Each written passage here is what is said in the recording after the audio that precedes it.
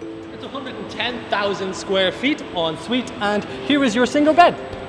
It's a bed of nails. Yes, it's a single bed of nails.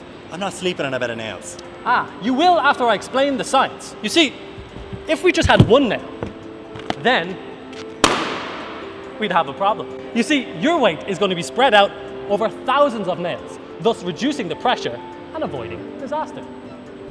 Because we all know that pressure equals force per unit area. And the force of your body is going to be spread out over a much larger area, thus reducing the pressure that each nail exerts on you. So hop on. I don't know about this. You see, the good thing about science is that it's true whether you believe it or not. Get on. Okay. See? I'll take it. Happy Science Week, everyone. Make sure to check out all the wonderful events taking place across the country, exploring the wonderful world of science and technology.